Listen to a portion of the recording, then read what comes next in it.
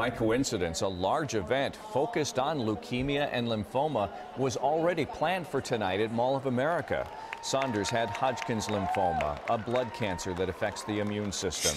WCCO's Nina Moini was at the event and continues our team coverage. Nina? Mike, the families I met today are feeling the loss of Flip Saunders deeply, not just because he was a well-known sports figure, but because they too have seen firsthand the devastation cancer causes. It's never fair and it doesn't discriminate. Calling herself one of the lucky ones. Oh, there we go. Oh, that's so sweet. Melissa Abdouche works alongside other survivors to help find a cure. Here I am, age 41. Military veteran, college graduate, mother of 3.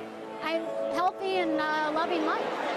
Everyone here has a unique story to tell about cancer. There's about 150 types of blood cancer. There's leukemias, several types of leukemias, several types of lymphomas. A community no one wants to be part of, but anyone could. Tonight we keep the Saunders family in our thoughts, as well as the entire Minnesota Timberwolves organization. We're big basketball fans, and my heart skipped a beat. With 3 generations of her family impacted by cancer, even Maureen Hatteberg was shocked to learn of Flip Saunders' passing. My husband was tinkering in the garage, and I had just heard it on the radio, and I ran out and I said, Bruce, oh my God, Flip just passed away, and we were both stunned. The youngest member of Maureen's family to be diagnosed, her granddaughter, 4-year-old Ayla. What seemed to be a typical nasty little cold turned into something more serious. Leukemia, but Ayla is now in remission. You just don't know with cancer who's going to win the battle and who's not. Suddenly, the Timberwolves coach they'd watched command the court for years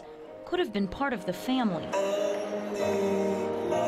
His picture added last minute to the others, a tribute to the ones who didn't make it. Each of them a reason for everyone else to keep fighting. We need to find a cure, not someday. We need to find a cure today.